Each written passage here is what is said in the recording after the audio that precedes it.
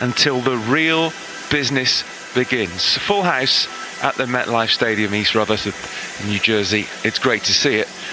Good atmosphere building. Plenty of Arsenal fans here as well, but as you'd expect, the preponderance of supporters are, of course, following Manchester United. And, well, this is going to be one of the great rivalries of this season. It's one of the great rivalries of any season.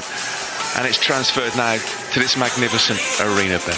Yeah, and after a good few years, should we say, in the wilderness, Arsenal under Mikel Arteta have become a real force. And you just look at the players that they've got, the players they've brought in, the squad that they've managed to assemble.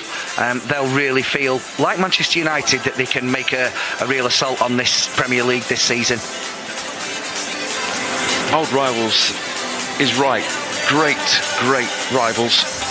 A wonderful rivalry over the years between Manchester United and Arsenal. So many great games. 238 official meetings. And remember, the one that really matters, rather than tonight, to be honest, is the one that's the fourth game of the season.